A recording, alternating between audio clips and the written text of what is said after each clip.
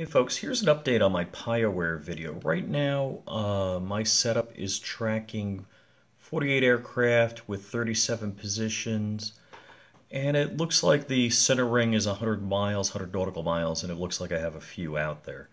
What I did is I added another 1.25" extension pole, and I'll show you what I did.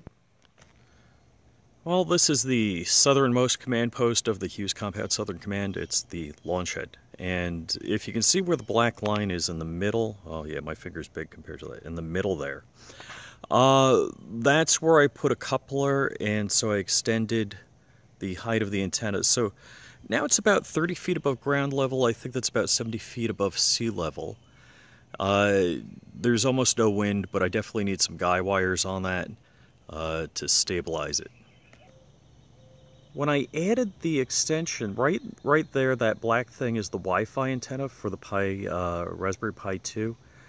What I did is somehow I messed it up and I threw another antenna right there.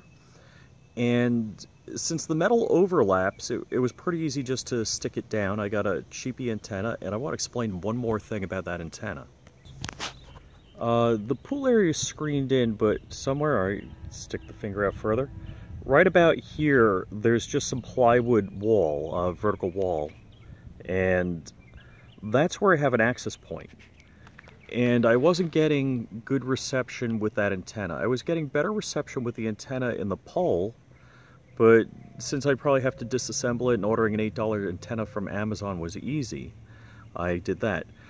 But what I was getting very bad packets, my pings were very long and they would drop.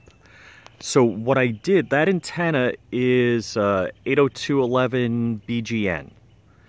I changed my access point, remotely of course, which is up there, to G only.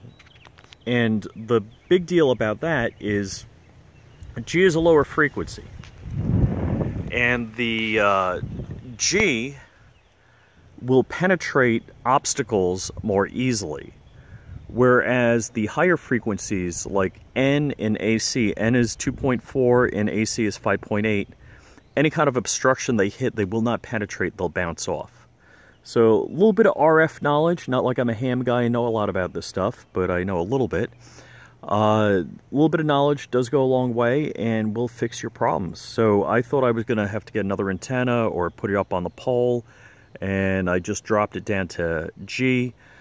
What I'd like to be able to do, the real solution would be to change the Pi to G only.